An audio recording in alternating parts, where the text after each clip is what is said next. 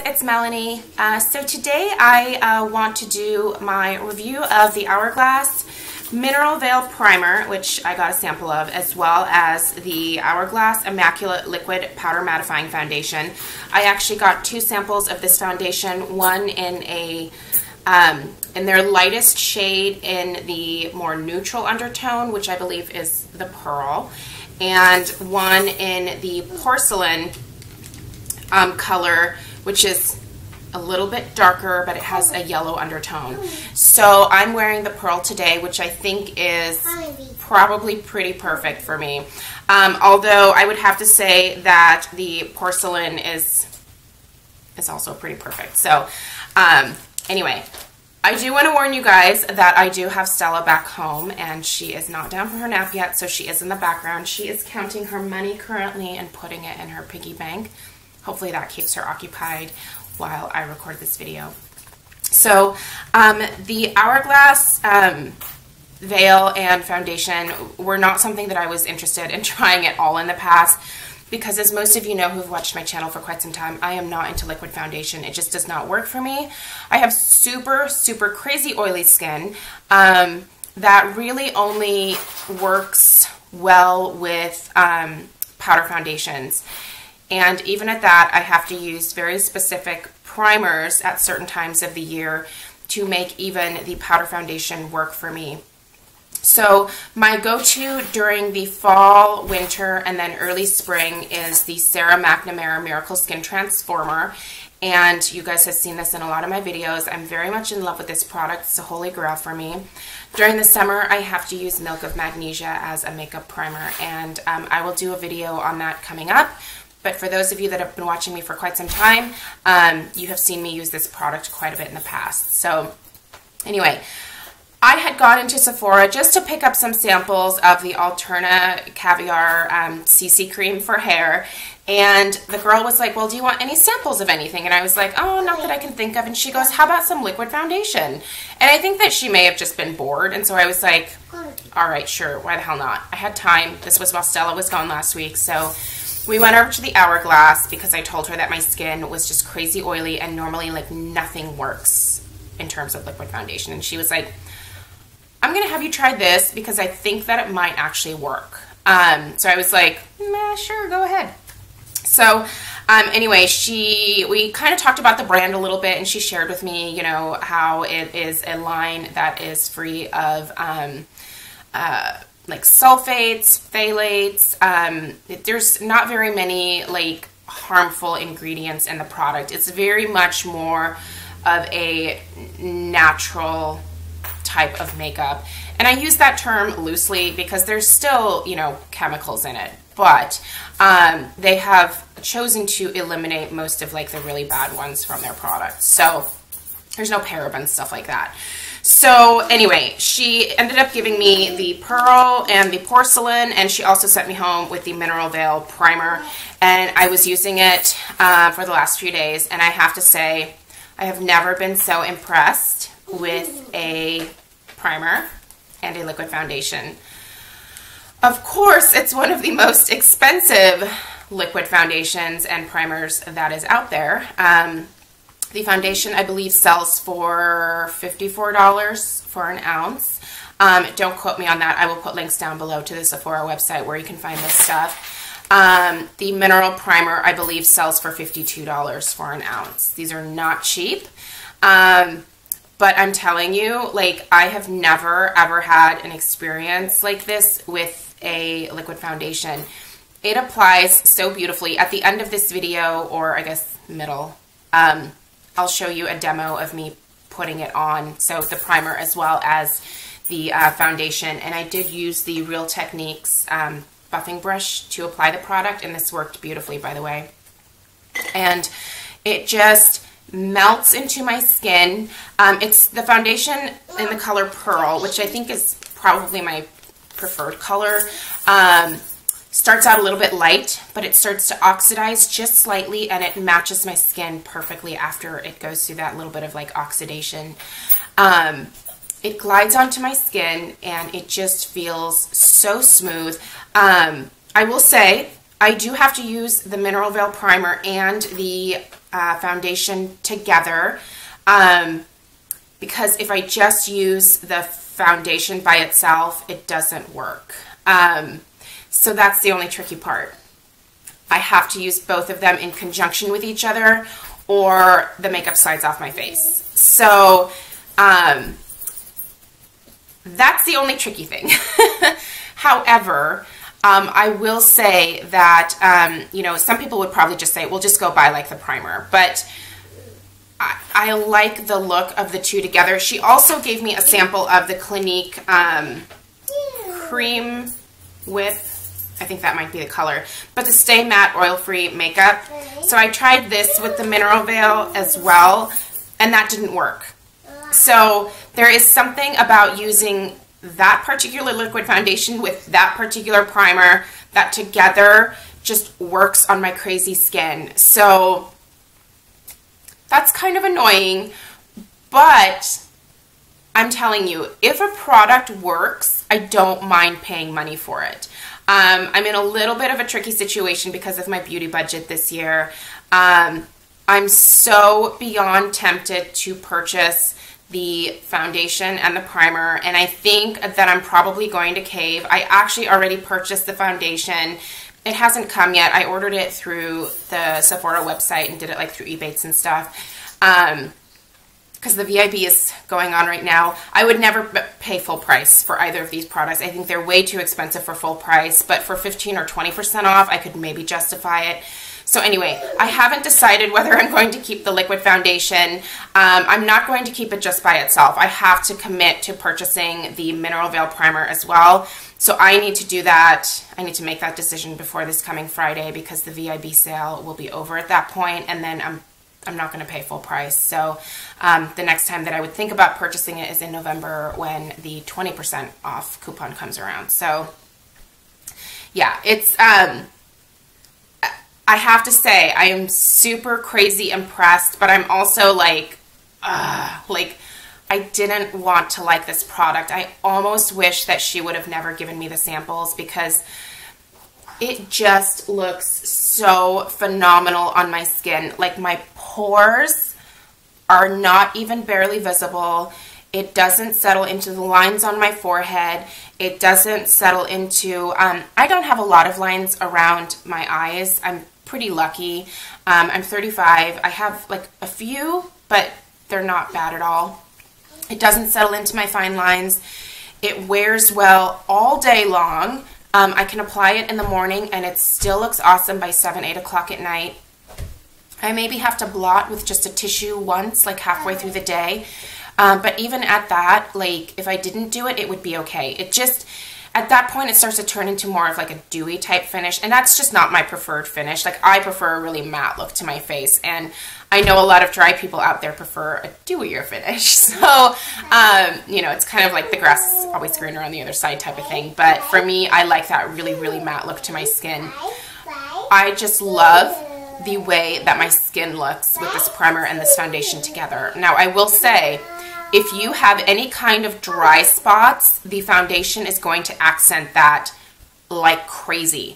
I have issues with dry skin right here and right here. So I have had to be really careful around those areas to make sure to exfoliate the flaky dead skin off of there because the foundation catches on any little dry patches that you have. This particular foundation, the Immaculate foundation, is geared towards people with oily skin. So if you have dry skin, I don't think this is going to be a good fit for you. I think that Hourglass probably has a few other options for that. But for all of you really oily skinned girls out there, it is beautiful. And if you do happen to have a dry patch or two, use something like the Josie Moran Argan Infinity Intensive Creamy Oil to moisturize those areas. Let that really soak in. And also make sure that you're exfoliating those areas. So either using your Clairsonic or like a washcloth just to get the dead skin off. Because again, you don't want anything catching. Sorry, I can see that the camera's shaking a little bit. You don't want anything catching on your dry patches because it's gonna look bad. So overall, I have to give this 2 thumbs up. I am really, really stuck. Like, in this. Oh my god, if I do this, it is going to blow my beauty budget situation. Even with the VIB sale, it's going to be probably just around like $100 for both the primer and the foundation. I know that they have a like 0.33 fluid ounce of the Mineral Veil primer available for sale. That's only $18, but I could see myself going through that fairly quickly. It really is not a lot of product for the price, so it makes more sense to just buy the full 1 ounce size. They also have a 2 ounce size for $72, but again, it's gonna blow my beauty budget. So I have not decided whether I'm keeping the foundation. I'm certainly not going to use it. Like if I get it and I make the decision to not buy the Mineral Veil primer, I'm not even going to open it. I'm just going to return it to Sephora unopened so that they can hopefully resell it.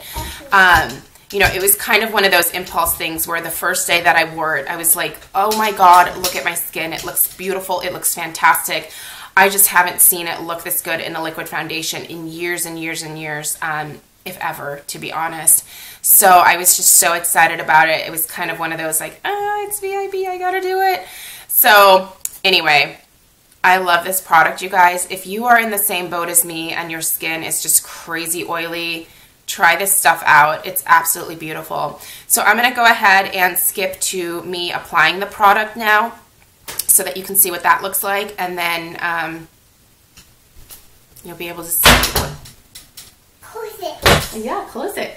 You'll be able to see what the application looks like. So check that out. Hey guys, so quick heads up, Stella is back from her Oma and Opa's house this week, so you may see her coming in and out. But I'm going to go ahead and put a headband on so that I can keep my hair out of the way.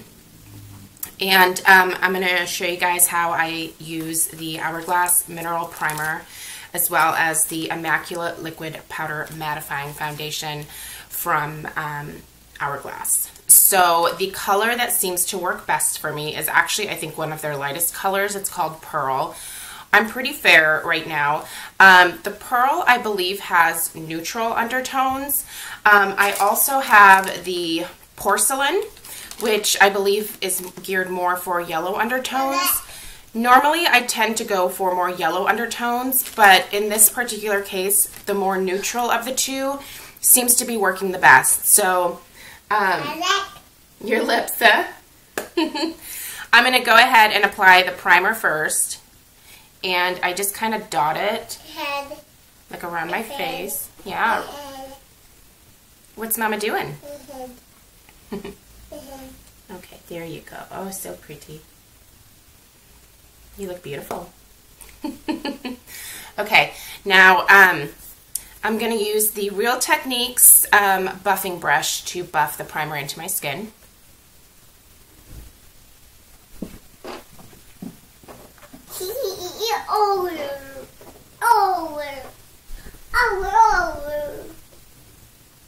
I did moisturize my skin this morning with my Oil of Olay, just regular classic pink moisturizer. Hey.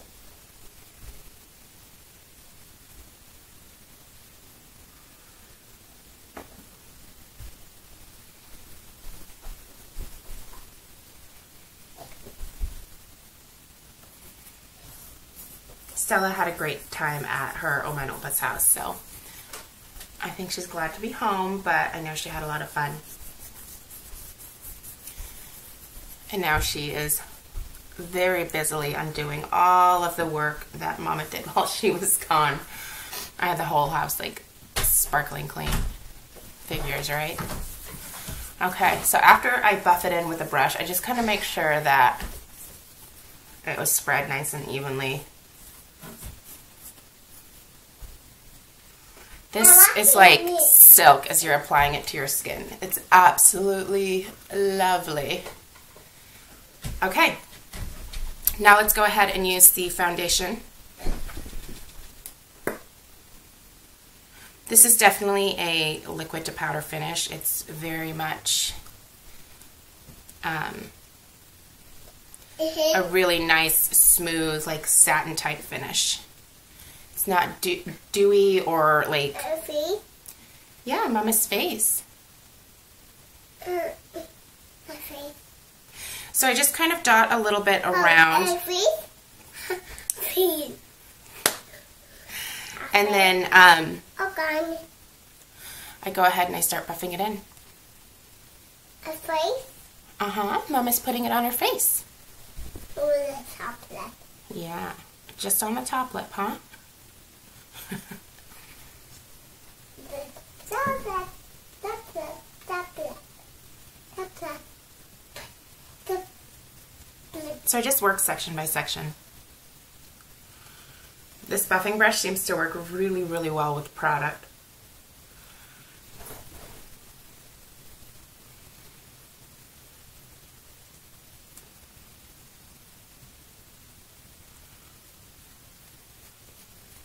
Hello, guys.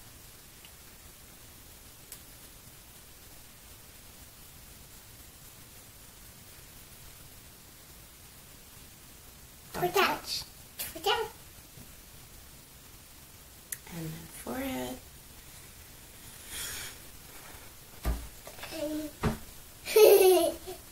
What are you laughing at, silly?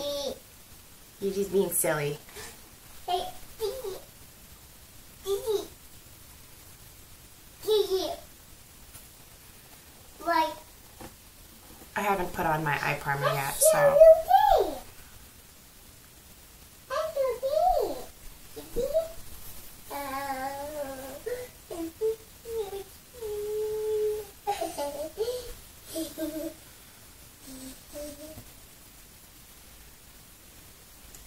Now, it looks pretty white right now, but it does oxidize just slightly. And once it oxidizes, you will see that it matches like the rest of my body perfectly. So, does start out just a hair light, and then after about an hour or so, it transforms into my exact skin color. So, I am not going to set this with any powder. I'm just going to go ahead and finish the rest of my makeup, and then just going to wear it the whole day. So that is how I have been applying these samples, and I really, really love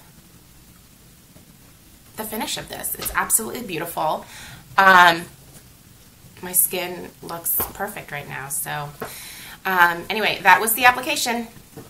So there you guys go. Hopefully you found this review helpful. Definitely let me know if you have any questions. Leave them down below. And yeah, I give this product 2 thumbs up. I absolutely love it. If I had all the money in the world to spend on really expensive foundation, this would be the foundation that I would choose to purchase. So if you've been on the fence about it and you have the same skin type as me, I can definitely say that it worked well, and I did not have any expectations for it to work for me at all. So again, thank you guys so much for watching, and I'll see you in my next video. Bye.